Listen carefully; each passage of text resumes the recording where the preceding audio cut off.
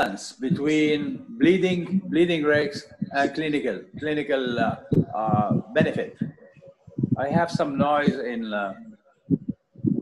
but anyway, what I would prefer to follow is starting from the risk of bleeding of patient every time. If risk of bleeding is high, I think we should avoid any combination. I mean, we should go for monotherapy as quick as possible. Whatever is coming from trials is just, at least for me, it's just confusing. What is the bottom line in follow-up? That means, should we for how long we should keep that double anti-aggregation therapy? Which kind is the best one? What is the optimal treatment? It is not clear even from all these trials cited today. I would like to ask one of the speakers, which is Dr. Vivek, about Gupta, about the long term. What is the optimal for you? What is the optimal treatment according to your review today? So thank you very much, Shemad. We had discussed two trials. One was DAPT trial. Another one. Out of trials, I think what you are preferring in your clinical practice. In my clinical practice, whenever the patient is not having any major bleeding during the first year, and patient had one or two or more than 2 stents, we are continuing beyond 1 year in my personal practice.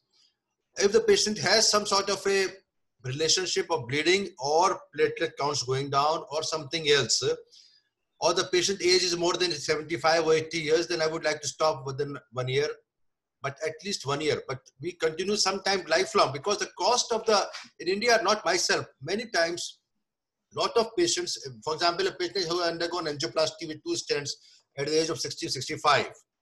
We are not stopping clopidogrel unless we have some sort of a surgery or some sort of at that time, or dental extraction or something like that, but that is also intermittent.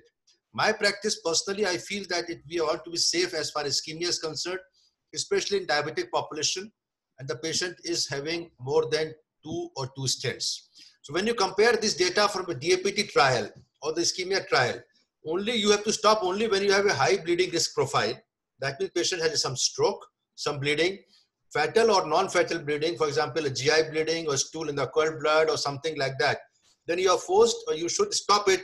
And if you suppose a similar patient has angina, for example, within 1 year, he has another unstable angina and they undertake another angioplasty or maybe treated medically, I would like to continue even with this non-fatal risk. That means, no, if it is GI bleed, I would like to continue, which is controlled. If it is cerebral bleed, I would like to stop it. So we have to really see, especially in India, the cost, there's so many other antiplatelet. If you remember Plavix, in Europe, they were constrained by the cost and by the insurance. We have so many otherwise generic salt available, so the cost is not a constraint. So as such, if the patient does not have a major bleeding and the patient is a high risk or has an ischemia in between, we continue at least for 3 years, even sometime more than that. This is my view personally in Delhi. Okay, thank you very much. What about anticoagulation, rivaroxaban? Where you will absolutely recommend that? Not you. I am asking Sarat Shandar. Yeah, that's what I said just now.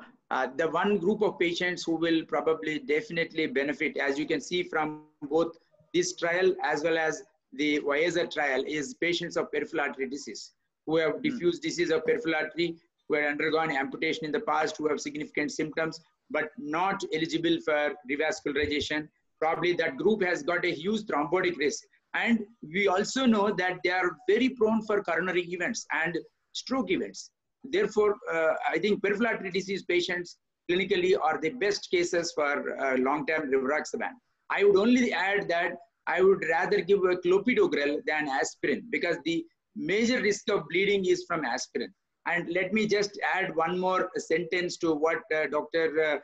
Gupta said, that after 1 year, of completion of PCI, if the patient is a high thrombotic risk patient, like what you see commonly in India, those who have reduced EGFR, diabetes, and so on, but at the same time, their bleeding risk is considered to be low, I would treat him with clopidogrel alone or ticagrelor alone, as so much data is coming. In my opinion, it is the aspirin that actually increases the risk of bleeding, gastrointestinal, and probably in combination with other drugs, bleeding. So, you know, if you give low dose, if you give ticagrelor, probably the benefit is as much, but without the risk of bleeding. Okay. So, doctor. Good afternoon, everyone. Actually, the recent data also more supportive of short DAP followed by the monotherapy, like a Twilight trial, Globus Leader trial, and all these trials are short DAP. Even 1x1 trial, every trial is showing that just 1 to 3 months even DAP followed by monotherapy with ticagrelor. That is also equally effective in reducing the thrombotic events and with less bleeding complications. I request the panelists to discuss about this issue. Really see the precise DAP score, Paris score, and really score is more in favor of more bleeding or more thrombotic. Based upon that, you can choose. If that is not there, like even ESC also recommended, like is it chronic stable angina, stable ischemic heart disease, ACS, OCABG, ACS, are based upon that we can decide. But now the more and more evidence is there for short DAP, and with monotherapy with the ticagrelor is almost equally effective. Even all the studies are also more in favor. I request the panelists to discuss about this point. I'd like to make a comment on that, because if you see at the precise DAPT and the Globus Leader, Freedom trial and the Onyx-1 trial, they are mainly the high risk bleeding categories where they have been switched, because based on the mechanism of action of platelets, you know that the ischemic risk will be almost down, tapering at the 3 months, and 1 month it is it starts to taper. So that was the basis of switching, because these trials which you have mentioned, most of them had a high bleeding risk categories.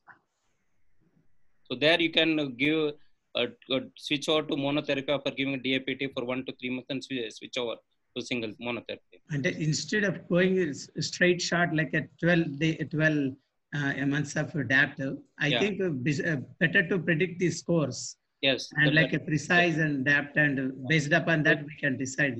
So if you look at all the guidelines, they also comment that it has to be individualized and individualized. Yeah, that's right. Secondly, my concern is stopping aspirin. As you, Sarath, said, that this could be one of the major cause of, one of the important cause of bleeding, aspirin. That means ticagrelor alone. But we don't have any study with the clopidogrel alone. I think we have to start some study where we can continue with clopidogrel alone without aspirin. Secondly, I don't remember how much is the number of patients in the Twilight trial. So that is the only trial which has shown the efficacy of or if overall with monotherapy. I think we need to have, because stopping aspirin is psychologically not easy, especially in the minds of the patient as well as doctor. Sarath, what do you say? Yeah, you know, just now Dr. Srinivas Reddy showed. Srinivas, what is the number of patients in the Twilight? I think 3,500 or something, is it? Yeah, 3,000 plus patients were there. And they were all mostly, they're not multi-vessel stenting. They're all like a single stent and low risk patient. They were not higher bleeding risk patients. I think we have to be skeptical of stopping it. At the moment, I would not like to stop. But you know, Vivek, let me tell you one thing. I know it is a psychological thing for us that aspirin is the most important agent. If you see, more effective, more efficacious are the ticagrelor or prasugrel. Of course, they are compared to clopidogrel, not alone with aspirin. But this Twilight study should really make you think in these terms. Complete 3 months or 4 months.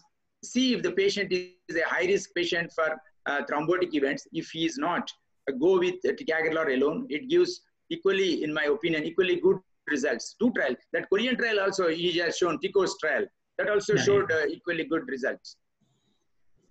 More important, bleeding is less in that group. Bleeding is less and equally efficacious anti-thrombotic. Equally efficacious, but safer.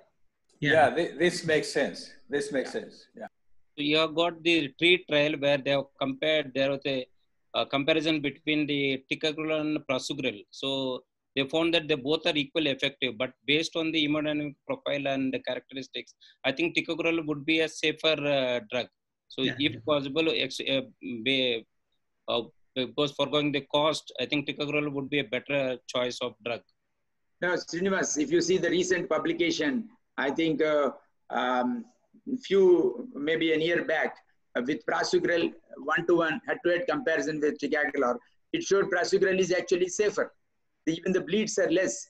I don't remember that trial's name, but I'm sure you all have read it. We spoke about it many times. It's equally effective and probably beneficial, at least in that trial. There could be different. Huh? Yeah, I'm talking of the treat trial, which that is different. The one I mentioned is different. you're There is talking another. of ISER-AF trial. Sorry. ISER-AF trial. Correct. ISER-REACT 5. ISER-REACT 5. There is another trial, Prague 18, which came 2 years back, which was done in in Prague. So there also similar results were shown, equally efficacious. Personally, I use prasugrel much more often than ticagrelor, and I'm very confident to use it.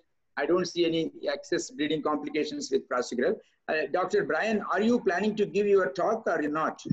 No, I'm not giving my talk. So you all can utilize this time for discussion. I have a few points to make on this particular issue.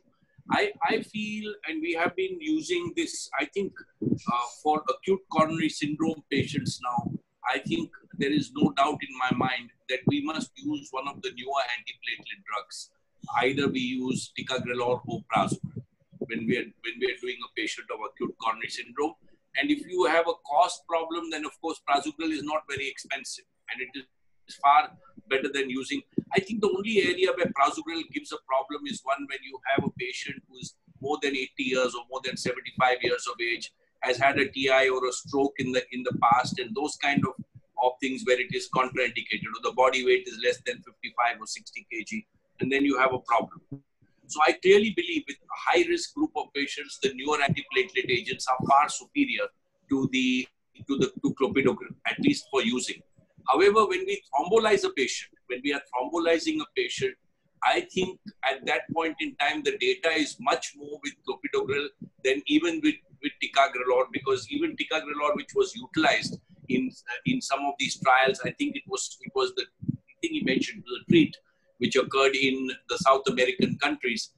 Ticagrelor was actually brought on board at about 12 hours post-thrombolysis. So I think with thrombolizing, I think clopidogrel is a much better agent and much safer agent with thrombolysis on board. However, taking patients to the cath lab, the newer agents would be far better. From the studies that all have been shown over here, I think we are moving towards stopping dual antiplatelet therapy by 3 to 6 months. And I think that will enter the guidelines in the future with all these trials that Twilight and so many of them which have been shown up, that single dose, that the single antiplatelet agent like ticagrelor or maybe even prasugrel may be better than using prasugrel or ticagrelor with aspirin. As all of you have already pointed out, aspirin appears to increase the bleeding risk in most patients without giving too much more benefit. At the end of 1 year, I think we'll have to really look at those patients who continue to have a very severe ischemic risk and then give the dual antiplatelet therapy only for those, or continue those on a single antiplatelet but not aspirin. It would be a single antiplatelet like either ticagrelor or clopidogrel, depending upon the age group of the patient, the availability, the cost, and so on and so forth.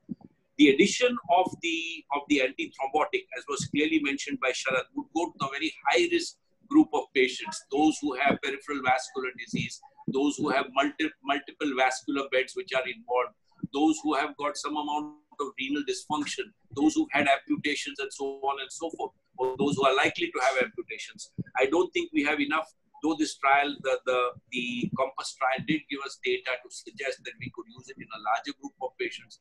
I still feel that bleeding will be an issue at some point. So I think we now have some strategies we have to balance the high ischemic risk with the high bleeding risk, or the high ischemic risk with the low bleeding risk, so on and so forth, and choose our antiplatelet therapy and our antithrombotic therapy to benefit our patients with the lowest risks that would be possible. I think that's what I would kind of summarize in this particular discussion. Thank you, Brian. And I think we had a long day. And let me say a few words before we conclude this nice meeting. My sincere thanks to Sky, Dr. Imad Shiban, Dr. Ramesh, and Dr. One more doctor from US, and the Elizabeth from the Sky office, who all made this meeting, the association with Hyderabad Live very successful. My sincere thanks to all my colleagues from Hyderabad, particularly Dr. Sridhar Kasturi and Dr. Rath, who sat till the end of the meeting. And Sridhar, you were fantastic in the live case which you have done yesterday. And to my thanks to all the faculty and moderators, everybody who attended the meeting also. My special thanks to the industry, especially from McLeod's, Sanjay Manjeshwar, and Farida from USP. And my thanks to Vipan and Ujjwal, who have done a great job. Not a single time we had any reason to complain in these 2 days of this meeting. It is as good as you're all sitting in the same hall. Fantastic connectivity, and thank you very much. Good day to all of you. Thank you. Thank you. Happy congratulations for conducting such a nice congratulations to you too. You are very also beautiful, equally. but without any interruption, without any hazard. That's very good connectivity. Yeah, Right. thank you. From Delhi to Sarat and Dr. Imad Shiban and Sridhar Kasturi and Dr. Reddy and all the team members. Vipin Bhatia, who did the meeting, was introduced by our ICR meeting in 2008. Because earlier he was just doing a live session, but he was never doing a projections. So he called me yesterday that we are doing live, you should continue. So in 2008, he was introduced by ICR conference as a major player in this connection. And Sarat, you must be thankful to him also. Yeah, correct. Thank you very much, Dr. Imad Shiban, once again. Thank you. It was really good example for good cooperation with Sky, and I think we should proceed in this way. Thank you very much. Thank you. Good day. Okay. Bye. I love you. Have a great day.